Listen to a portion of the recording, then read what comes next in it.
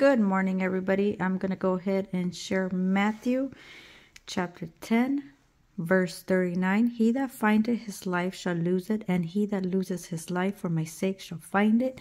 You can find this verse as well in John chapter 12, 25. Like it says here, he that loveth his life shall lose it, and he that hated his life in this world shall keep it unto life eternal. You can see it says Matthew right there, 10:39. So I'm going to explain this chapter really quick. Those who will not take up their cross and follow him are not worthy of him.